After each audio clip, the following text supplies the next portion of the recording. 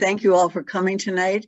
This meeting will be recorded, so people who felt so bad about not being able to come at this particular time tonight can access it at their leisure, and I'm sure a lot of people will do that.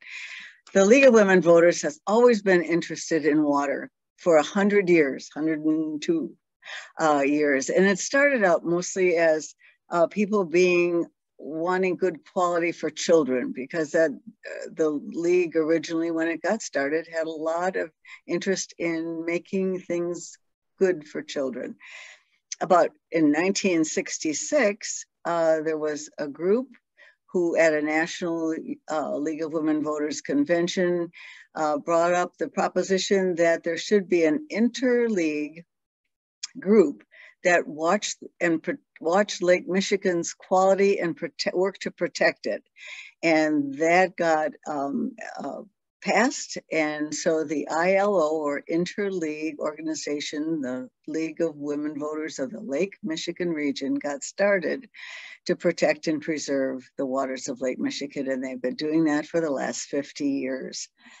Tonight, we are most fortunate to have with us the president of the League of Women Voters of the Lake Michigan region, Elizabeth Joy Guscott-Mueller. Let me tell you a little bit about her. She's a practicing attorney and managing partner of Guscott-Mueller Law in Chicago. And her firm's practice includes environmental, real estate, and estate planning matters, as well as business transactions.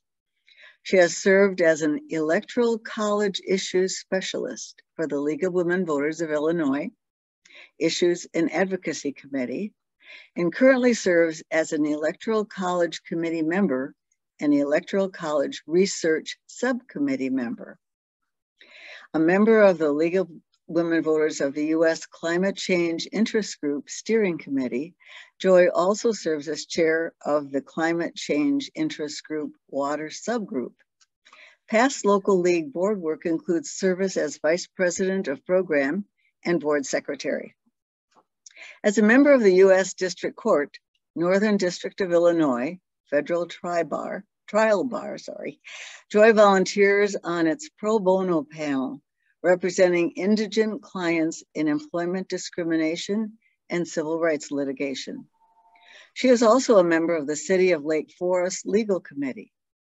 Past community involvement includes service as a Lake Forest Elementary School Board member and in leadership for many not-for-profit organizations. Joy holds a BA and JD degrees from University of Illinois at Urbana-Champaign and a Master's of Divinity from McCormick Theological Seminary in Hyde Park. So please welcome Joy Guscott-Mueller, president of the League of Women Voters of the Lake Michigan region. Well, thank you, Nancy, for that introduction. And I really appreciate you sharing that with the group. And I just want to clarify, I've retired off the Electoral College election issue specialist, but I still serve on the Electoral College Committee. And that's a lot of exciting work that's going on in that area. And if you were at convention, you heard about how that's a focus now at the LWVUS level. So I am delighted to be here, though, today as president of League of Women Voters Lake Michigan region. And I was going to talk to you a lot about who we are and what we do, but Nancy's done such a terrific job on that I'm not going to have to say much more, except that we are very excited to be assisting people with educating and assisting leagues with educating people about Lake Michigan region and the Great Lakes, as well as water issues. And in the last year, we have tripled our educational initiatives, having 3 major events, including our series on state-specific programming, which focused on how climate change and PFAS and other issues are addressed in the various states and the impacts of those. But tonight, we're going to talk about the impact of climate change on water, and I'm going to share my screen. So if you'll bear with me while I make sure that we get a good picture for you folks. And you'll have to assist me and let me know. Are you able to see that in presentation mode? Not yet. Now we've got it. You'd have it. Wonderful. Okay. So as Nancy said, we are an interleague organization of the state and local leagues surrounding Lake Michigan. And so that is Illinois, Indiana, Michigan, and Wisconsin. And right now we have 56 member leagues. And if you know folks from other leagues in the area, please encourage them to join us in our efforts. And when Fran reached out to me, she indicated that you all were really interested in hearing about climate change and the threats to water. And so we are going to be talking about preserving and protecting Lake Michigan and the Great Lakes. And, you know, for climate change, it presents tremendous threats to water. And the assumption that water is both available and safe to drink may not be true in the future. And we really appreciate that our precious resource of Lake Michigan. But I sit on the League of Women Voters Climate Interest Group Steering Committee, and I chair its water committee, its water sub-team. And we have folks from all over the country. And in some of those states, people are really struggling because they don't have access to safe water. And it's really in jeopardy. So across the US, in the various watersheds, we see a variety of impacts of climate change on water. So here in the Great Lakes, I'm sure given where you folks are, and we live in Illinois, but we have a lake house in Michigan. And we all know that we've seen unprecedented high water levels and erosion in the Great Lakes. And it was a little better this year, but boy, that erosion, at least in the Holland and Saugatuck and Douglas area, a little south of you folks, the impacts were tremendous. Pardon me. And then, you know, there are rising sea levels in the oceans and resulting floods and saltwater intrusion in the coastal areas. And in our water sub-team, we have folks from California and Washington, and then folks from the East Coast, and they are experiencing a dramatic rise in sea levels and various impacts.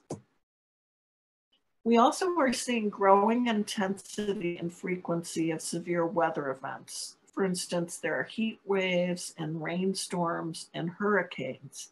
And again, depending on where you live, the impact of climate change on your water situation may vary. This is a slide that shows the impacts of climate change and how temperatures are continuing to rise. And Fran was making reference in our gathering time to our climate change forum, which was an Earth Day kickoff that we held in April of 2021, earlier this year.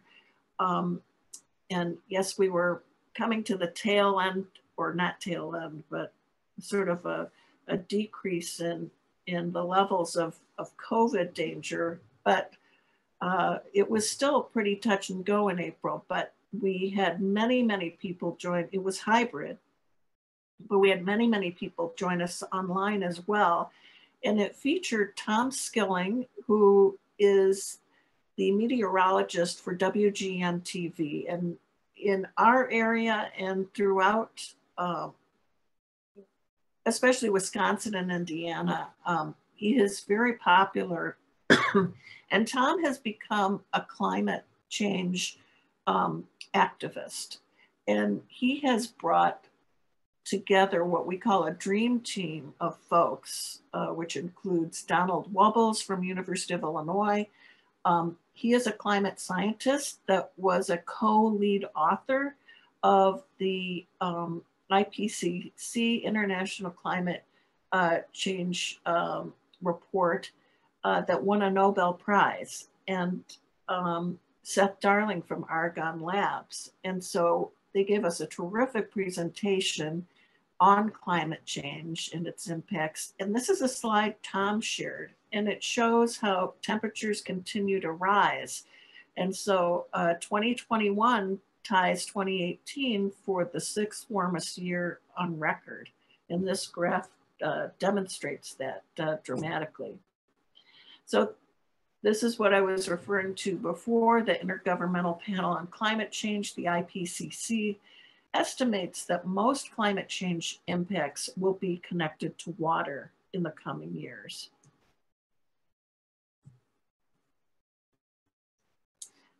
They've indicated in this report that some of the impacts you will see are drought, floods, unreliable water supplies, and poor water quality.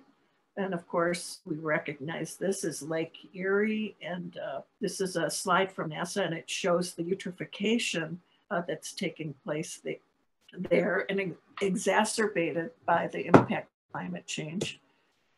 And then, of course, ecosystem devastation. And again, we have more examples of climate change impacts and how they're disparate throughout the country. So there are climate-related changes to rainfall. So it causes drought and water scarcity in some areas, such as Utah and California, and then flooding in others.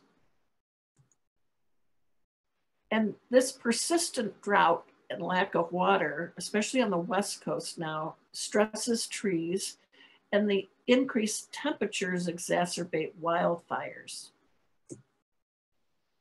And while too much rainfall in some region causes floods, it's made worse along the coastlines by the sea level rise, and that continues to push the water table higher. And again, this is another one of Tom's slides providing satellite data from 1993 to the present,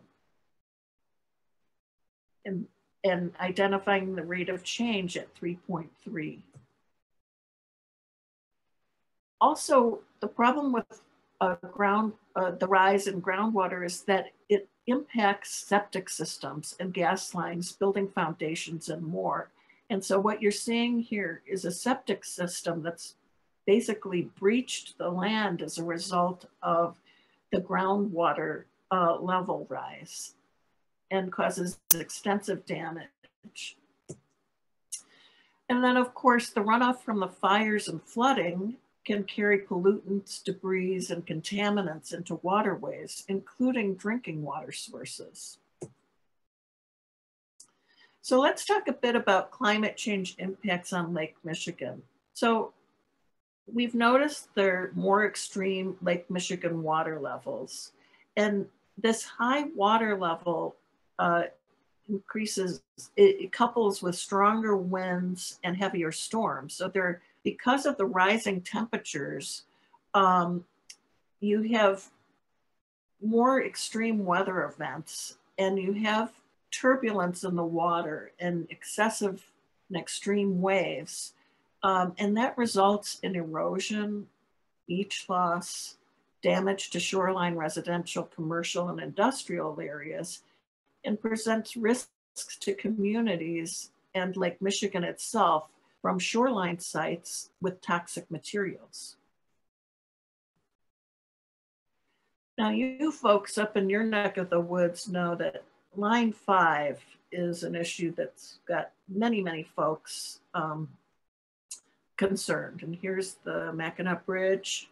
And here is a photo that's labeled Line 5 pipelines. And Oil and Water Don't Mix, which is a group that provides a lot of information to us and that we support and consider allies and partner with, and for the love of water flow, they're identifying those Line 5 pipelines. And I probably don't have to explain a lot to you folks, because you probably, some of you may know more than I do about this. These pipelines are converge between the two lakes, and you've got those Straits of Mackinac are very turbulent anyway.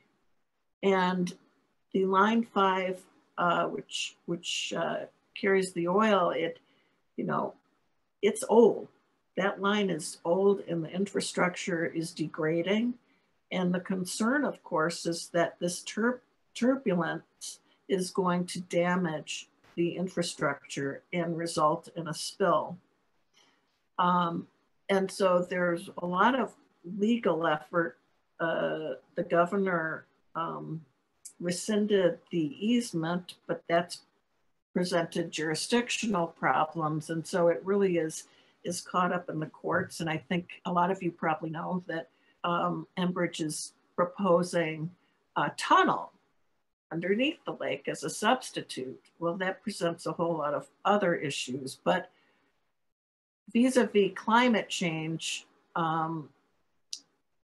the increased and extreme weather events present even more of a risk to not only Lake Michigan and you folks in Michigan, but the Great Lakes writ large.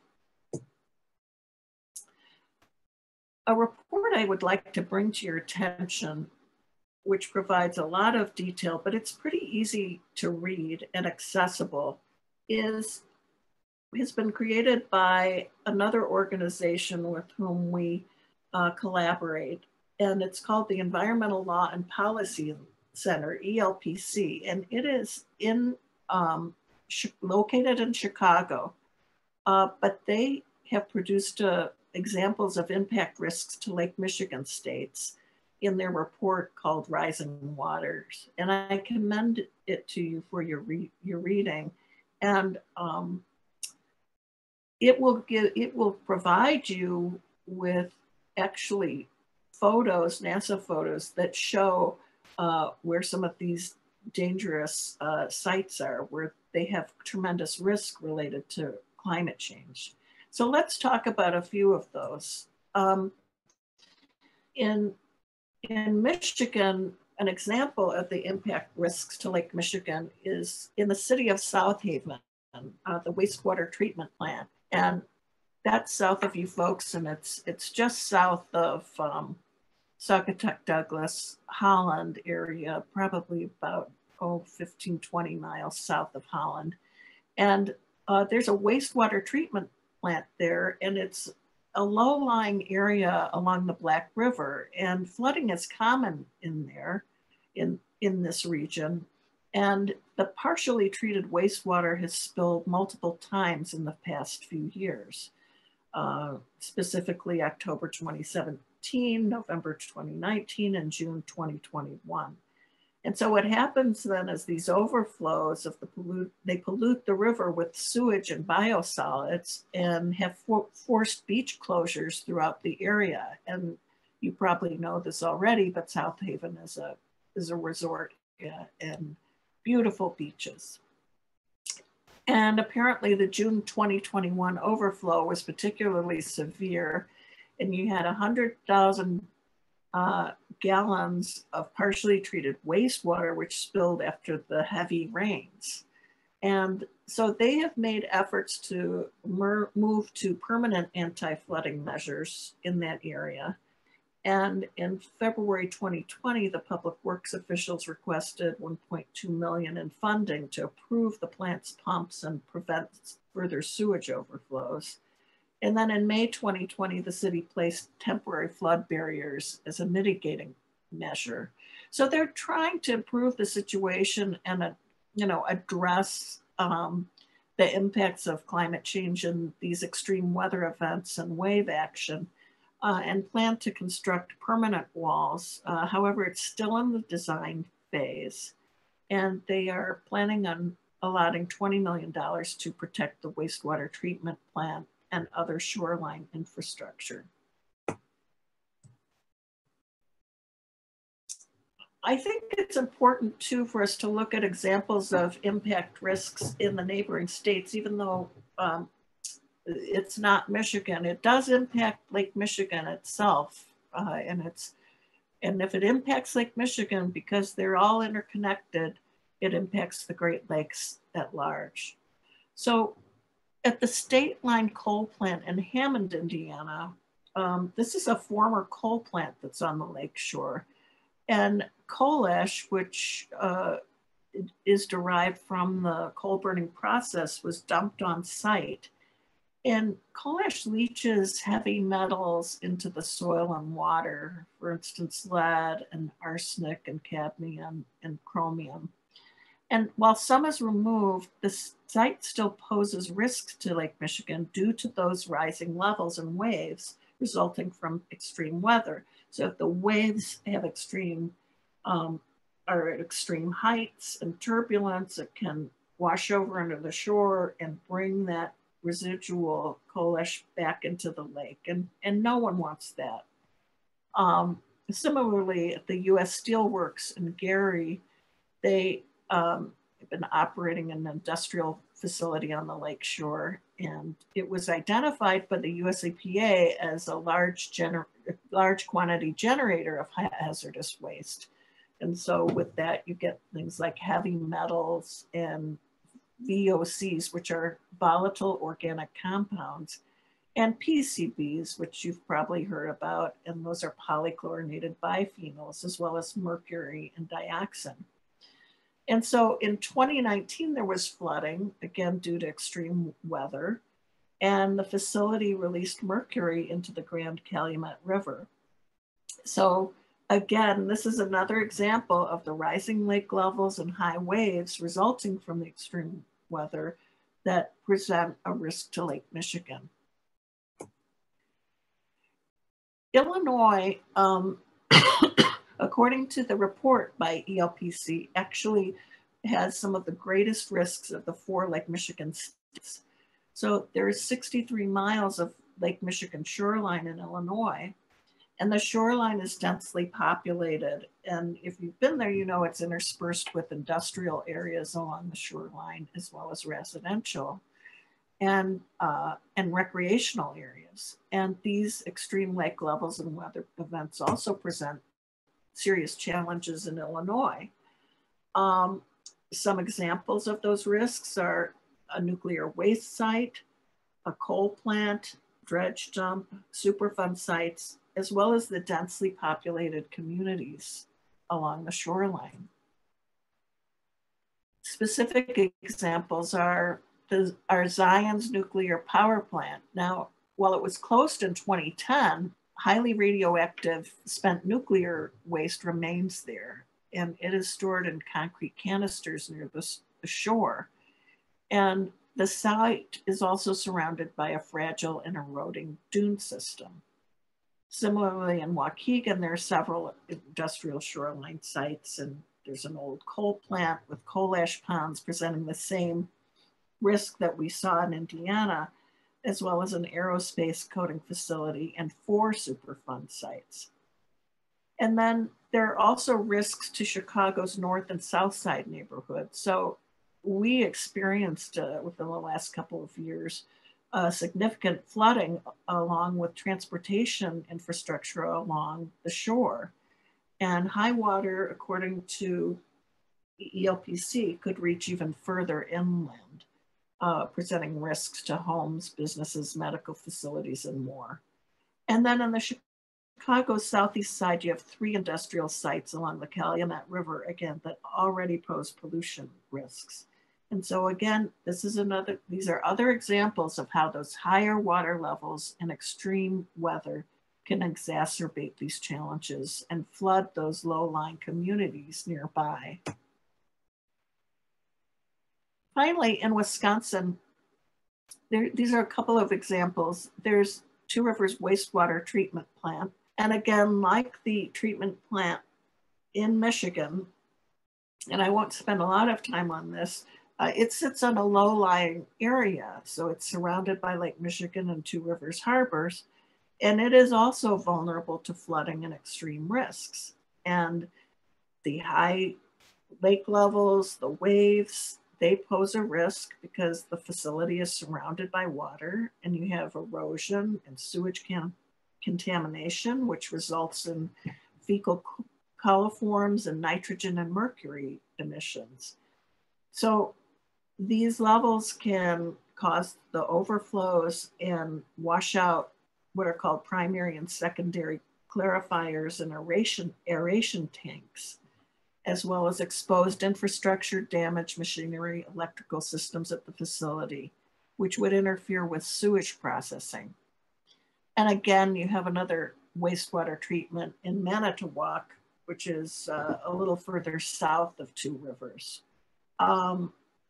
Again, you can see from the list here, similar risks and threats experienced by Two Rivers. I will say on a happy note, we had our conference in Sheboygan,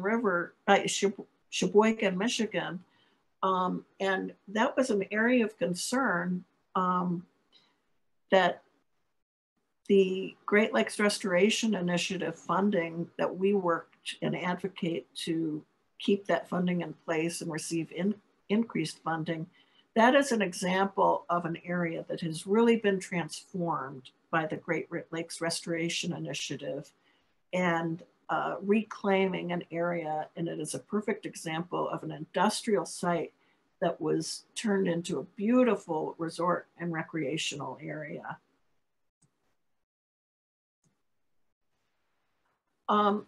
This is another example in Wisconsin. I won't spend a lot of time on it, but we could see the coal plant, the coal plant remains from Sheboygan Lakeshore, and there are plans to fully retire that site by the end of 2022.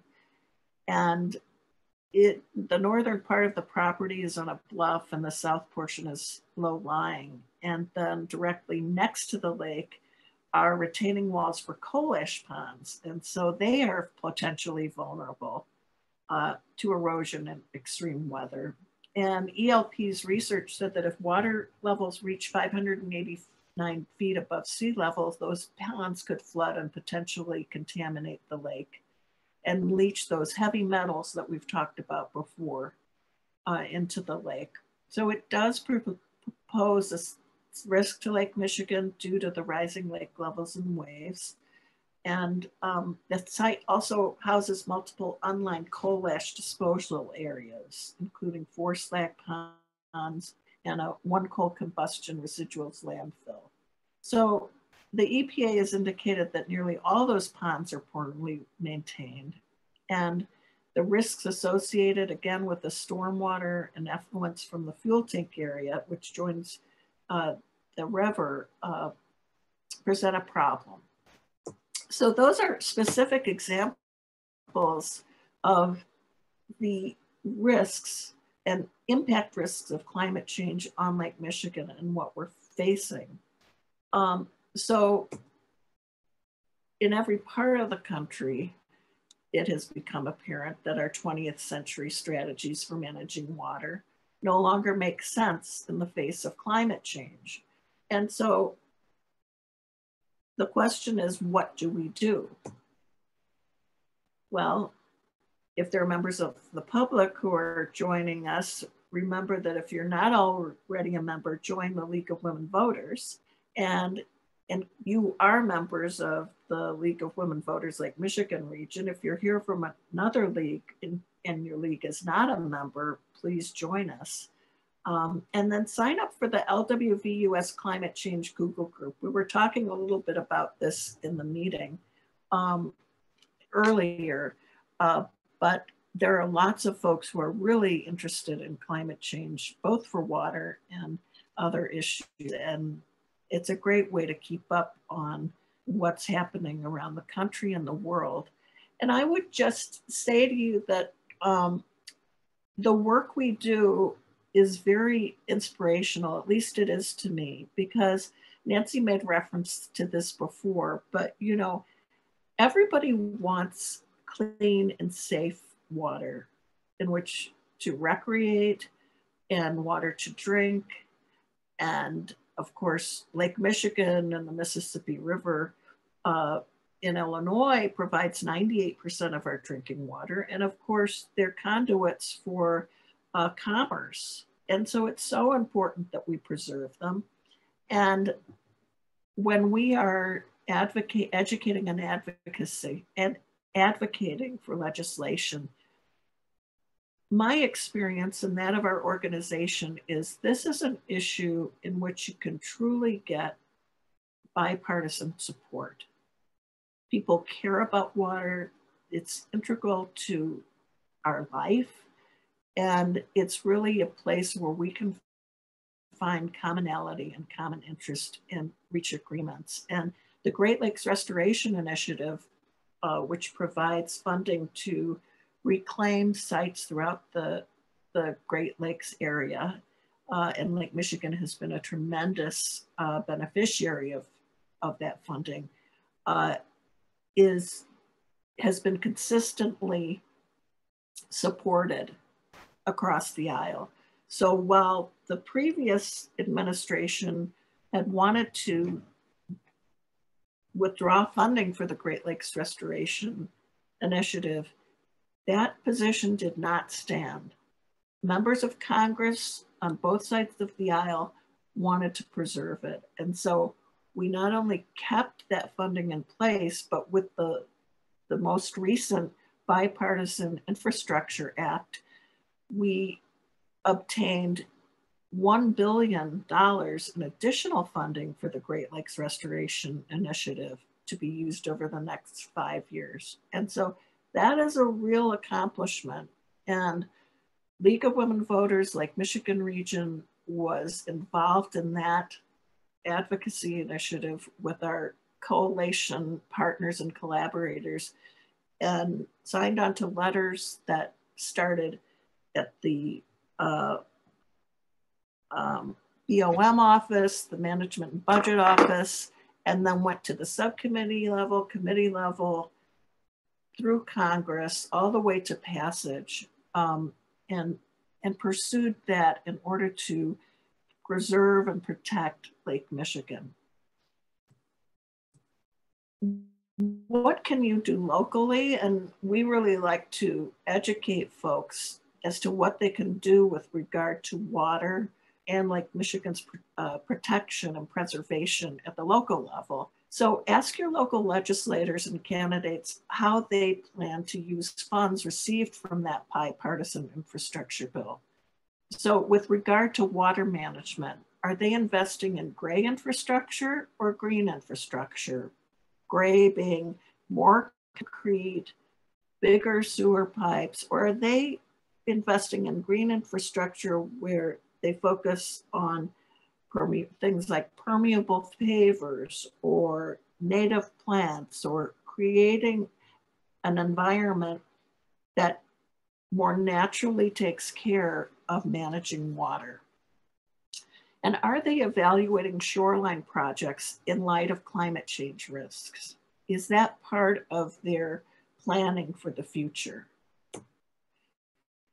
Also, it's important to educate. So while we do a lot of education in this area, local leagues can too, and we encourage you to do so, and we will help you educate. So we are willing to give programs to your local league or to the community if you want to expand your reach that way.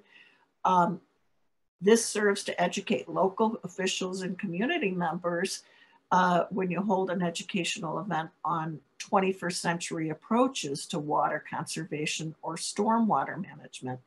And we have a terrific group of people in our Speakers Bureau, and some who are stormwater management experts, if you will. And that is another water program that we could help you put together and either give you the resources so you can present it, or if you want someone from our Speakers Bureau, we're happy to do it. We have programs on rain gardens so that individuals can take steps to conserve and manage water. And what you see in the upper right corner of the screen is our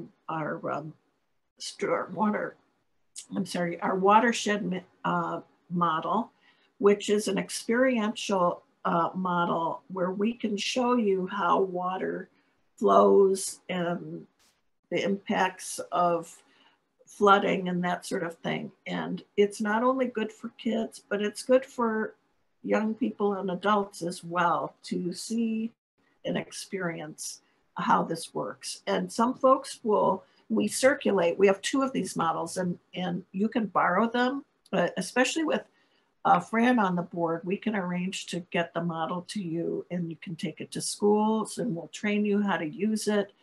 Or if you want someone to come demonstrate it, we might be able to make that happen as well. We also have many materials on growing native plants and educating folks that native plants are nature's water treatment plants. Some of the reasons we have some trouble managing water is that we aren't making use of the plants that are native to the community that naturally contribute to stormwater management. And of course, advocate. So advocate for your local officials to pass and enforce building and permitting codes that encourage sustainability and water use, conservation, and management appropriate to your watershed. You know, some builders and folks, they want to do green building. They want to have water efficiency and ventilation and building materials, but the codes that are present in the community just don't make that very easy. And so this is something you can do locally by researching that and advocating in your community. And then finally, we like to say, vote like the lake depends on it, because we are the League of Voters. And in the end, it makes such a difference. Your voice, both locally, but when you go to the ballot box, it's so important to research the issues and where your candidates stand on the environment and climate change. And so I will take questions, but I just want to take this opportunity to thank you so much for being a member of League of Women Voters Lake Michigan Region, for your support, and also for sending our way our wonderful Representative Fran Wallace. It's a delight to have her on our board, and she's really helped us with our state-specific programming and other wonderful things. So thank you so much for having me. And I am going to stop sharing my screen so we can talk a bit.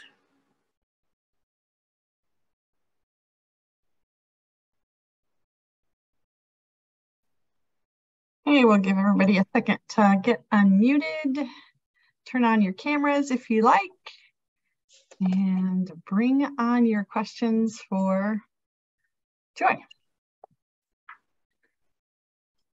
Okay, I'll start. Can you hear me all right, Joy? I can. Thank you so much for your presentation. You know, so this might be just an off-the-wall question, but as sea levels rise, are the Great Lakes in any danger from the St. Lawrence Seaway and the salt water that might come through that? You know, that's a good question, and I am not an expert on that, but it does illustrate a possible risk of, you know, the salt water intrusion into fresh water. So I don't have the definitive answer on that, but it's certainly something we're concerned about, and certainly something that I could find out. I'm so glad you asked that question, because it really is something we should be considering. And I know, the people in Florida, at least especially along the Keys, because we happened to just be there last week, are really worried about the salt water coming into their areas as the ocean rises. And of course, they get their drinking water from underground, and that's very porous with limestone. And so that's a concern they have down there. And it occurred to me to wonder if that could potentially be a problem, because it is going to rise. It is rising. Well, and you know, we are connected and the St. Lawrence was really one of the ways that invasive species were introduced to the lakes. Right. I recommend to you a terrific book called The Life and Death of the, or Death and Life of the Great Lakes by Dan Egan. He talks a lot about those issues. So that's a great question. And if I had to guess, and I wish that David Mueller, our board member and advocacy chair, were here. He is a real environmental expert and lawyer, having practiced for decades in this area. I'd be interested in what he has to say, but I'll get that answer to you, Nancy. Oh, that would be good. Thank you. That would be good. Thank you. Sure. I have a similar question along the same lines as Nancy's. As the oceans rise, and particularly because for us, the Arctic melting is going to cause the oceans to rise, is that going to cause the Great Lakes to rise as a direct result? Well, I think you already see that the Great Lakes are rising as a result of climate change. And the thing is, when you, with this polar vortex and with the increased temperatures and then the transevaporation, that all of the water, water, bodies of water like the Great Lakes and the oceans are impacted by that. And so they are interconnected because the water system is a cohesive whole, even though you have drought in areas, but these are areas that are typically drier than other areas of the country.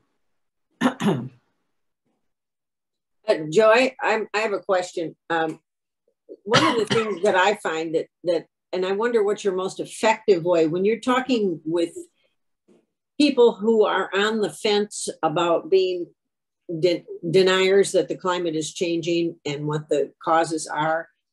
And they oh, here comes the preacher, you know, they're coming to preach to me and tell me blah, blah, blah, what I'm doing wrong. What have you found to be the most effective way to get into a decent discussion with people and have them really be able to look at things properly and what the reality really is? You know, not waiting for them to get flooded out or something, you know. Right. That's a great question. And I really think education is the key. And one of the, I really hope that you'll go on our website and scroll down and look for our climate change forum that was held in April of this year. Tom Skilling, you know, he's a weatherman, and right. he is beloved by many. And the wonderful thing about Tom is he's such an affable guy. In person, he is as affable as he is on television, and people aren't really threatened by him, but he really addresses it through the science. And that was so important for him to bring together these scientists, Don Wubbles and Seth Darling. And Seth Darling is fantastic in terms of he is able to, like all good teachers, simplify complex issues with graphics and discussion and make it accessible to people. So I think having approaching it from the standpoint of science that's accessible to people is really important. And events like this, you can tell by this climate change program, we don't get super technical with people, but show them the things that are going on across the country, and they're seeing them on the news. And so I think that's a good way to approach it. And of course, like I said earlier, and I'm seeing something in the chat about finding common ground, water is common ground. Everyone more common than water. Yeah. Everyone wants clean water.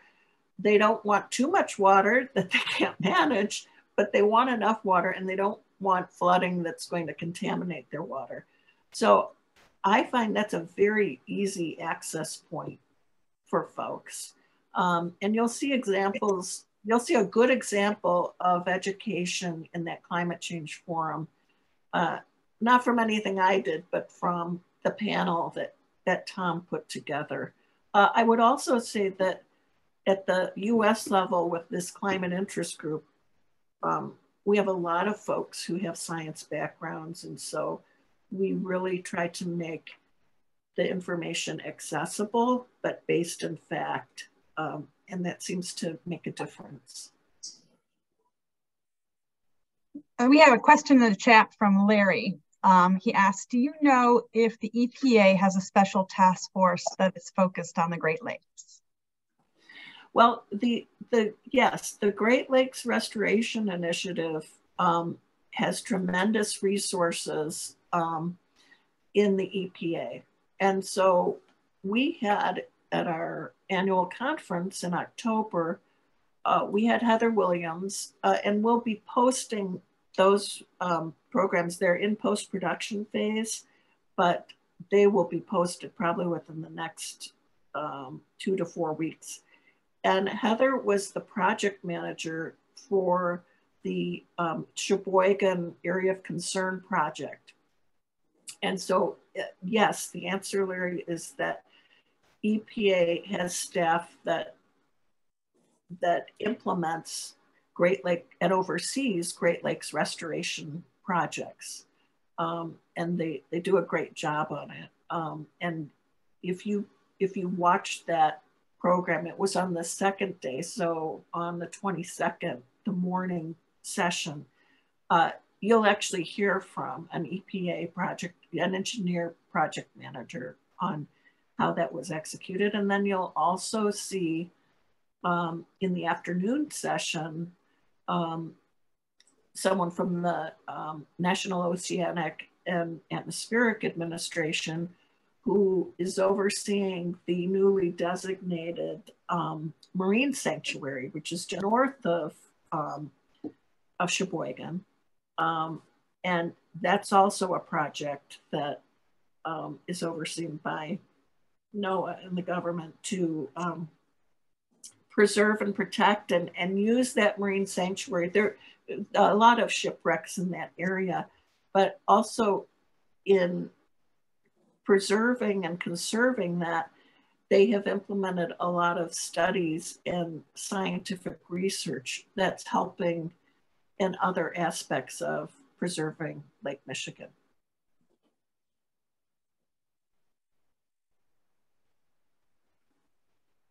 Myself. Could I ask Yes. who decides where the money that from the Great Lakes Restoration Initiative, how that's spent? Is that the EPA that makes those decisions, and how are they influenced? Like if Illinois felt that coal ash plant in Gary or down there needed to be cleaned up, would the senator or congressman advocate with EPA?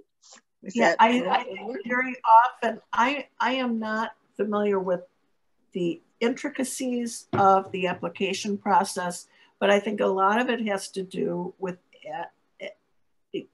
EPA does identify sites because they know if they've had sites that are problematic, but I think also the advocacy that folks do at a local level with their state reps and with their senators influences what is happening. And if I can share my screen once more, I'm going to try to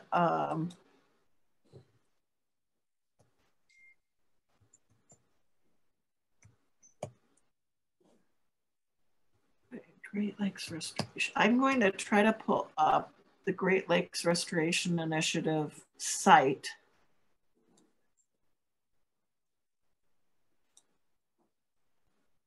If you'll bear with me 1 minute, if it's going to come up. If it's not, then we will abandon that. I'm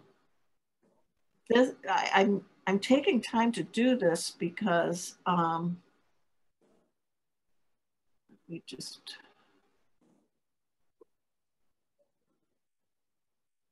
want to try to share. Well, I don't know if I can share this right now. Okay, well, I'm going to direct you to glri.us. And maybe Miriam could pull that site up. And what's wonderful about this site is they have an interactive projects map.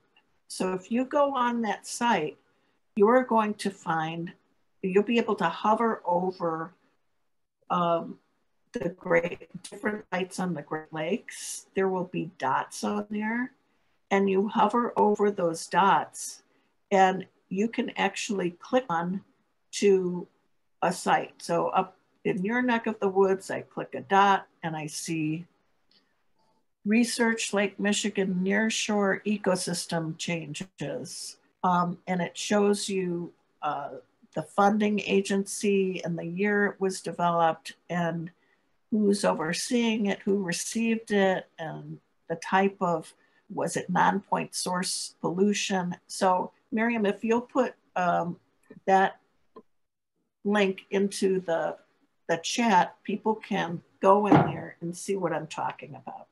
Unfortunately, if I'm recording the meeting, I cannot minimize my screen and pick up those links, but I promise that I will make sure that every link that Joy has mentioned gets sent to this group in a follow-up so you can check out the sites that she has mentioned. We do have a question in the chat from Janice. Do you see the Great Lakes area as a refuge from climate change due to the fact that about 90% of the world's fresh water is here? 21% of the world's fresh water, 90% of the US's fresh water. Some seem to be promoting this area as such. Okay, do I see it as a refuge? Yeah, climate change refuge. You know, there is a concern about climate refugees coming to the Great Lakes. So yes, I mean, I know that I've read about people coming to the Great Lakes, and of course it is terrific, but the answer really is for us to nationally and globally reduce greenhouse gas emissions. We're not going to be able to serve the whole nation, but I certainly think we can be an example of preservation, conservation, protection. And I know that there, you know, sometimes someone presented in our climate change interest group at the national level an idea of diverting water from the Mississippi out to California. Well, that's just not going to fly politically. I mean, that's really not going to be something that people are on board with. So we do have to take mitigation and adaptation steps to address this issue. And I was able to put that link in there, the GLRI link, for you to access that interactive map. And it's on the home page of that link.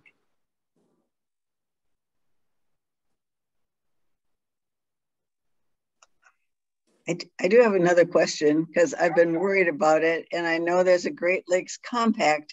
Is that going to protect our Great Lakes water from being sent out to Arizona and California and Nevada? Yeah, I really, these diversion, I think, all right, I'm not an expert, but I think these efforts to divert water outside the Great Lakes region are probably non-starters for political reasons. Okay. Could it happen? Maybe, but like I said, I think we really have to take a holistic approach to greenhouse gas emissions. And so even though we have these Great Lakes, it's still important for us to reduce our carbon footprint, because what you do in Michigan or Illinois to reduce your carbon footprint actually has an impact globally. in terms of the impacts of greenhouse gas emissions and climate change. Now, the compact has worked pretty well. However, we took part in some litigation in Wisconsin because Wisconsin did violate the compact in allowing Foxconn water to be diverted from Lake Michigan to accommodate Foxconn. And that was supported by the municipality that was diverting the funds. And then we engaged in litigation and we lost. We and our coalition partners lost that litigation. And it's sort of a non-issue now because Foxconn was going to do a whole lot of work there and all these jobs, and then it sort of fizzled out. But yes, we have to work hard to make sure that the participants in that compact honor the agreements they made. And it's all tied up in politics too. You know, people who see themselves as conservationists and supporting the environment, we found that some folks in that case from Wisconsin, they wanted those jobs. So they wanted the diversion to go forward.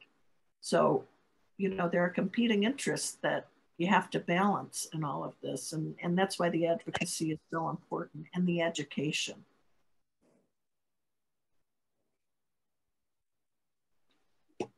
Are there any other questions for Joy? I wanted to just ask one thing about working with young people, working with elementary, high school students. What I see that you have some models for showing how things can look better, what things that can actually improve water quality.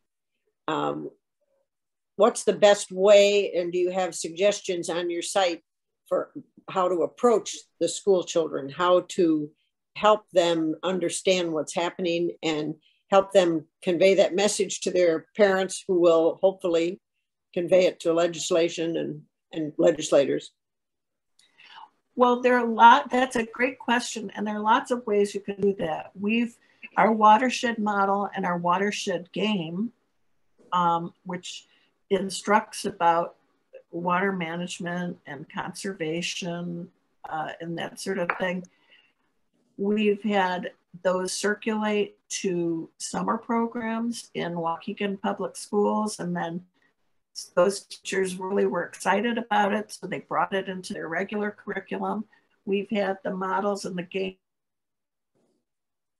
We've had them circulate to community gatherings in the summer in public parks.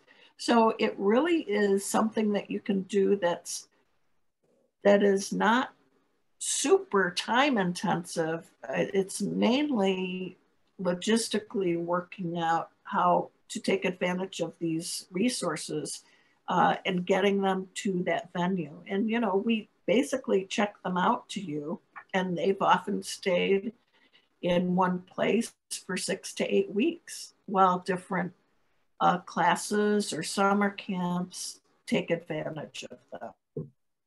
My big concern when on any level, no matter what age group you're working with, for any trying to convince or change minds or have people have greater awareness, that they always think you're going to preach to them. And so I think if we can do things that are more tactile to actually show an example of what's going on, those are the kinds of things that I've kind of been looking for, to try to make it more real for people instead of just preaching to them.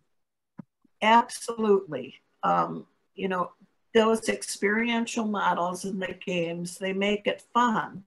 The kids love pouring the water and seeing how it runs down and how it flows.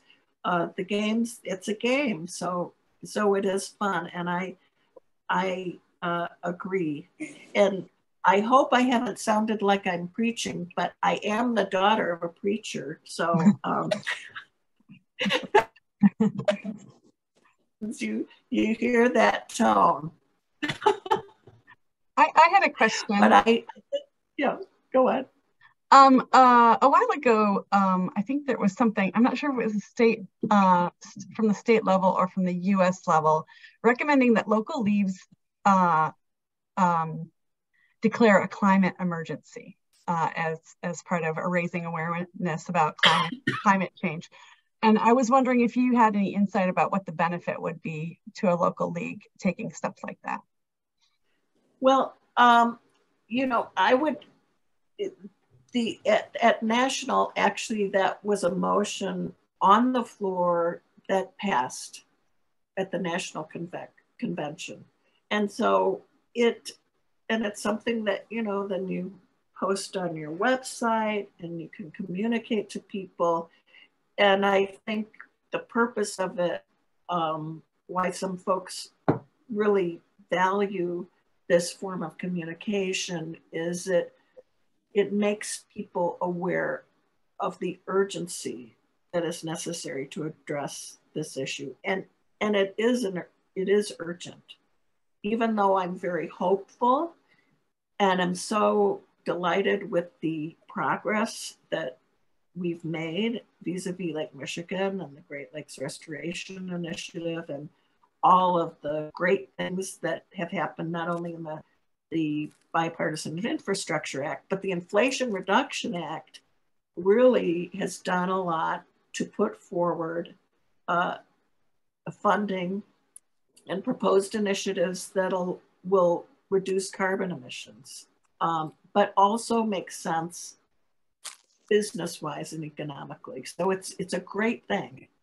But some folks don't see the urgency to address these issues. And so I think these declarations are a way to make folks realize how important it is to league members. And the league is well respected. And because we're nonpartisan, the things we say matter and people take them seriously, I think.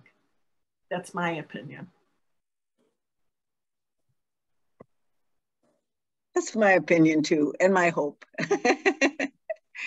If there are no more questions, I just want to thank. Are there any questions? Anything's in the chat? I didn't know. I didn't look at the chat. So I have been watching the chat, and we are good to go. Okay. All right then. We want to thank you so much for your time and your views and your knowledge that you shared with us tonight. Thank you so much for taking the time to do that, Joy. We really appreciate it. Well, thank you for having us. We were delighted.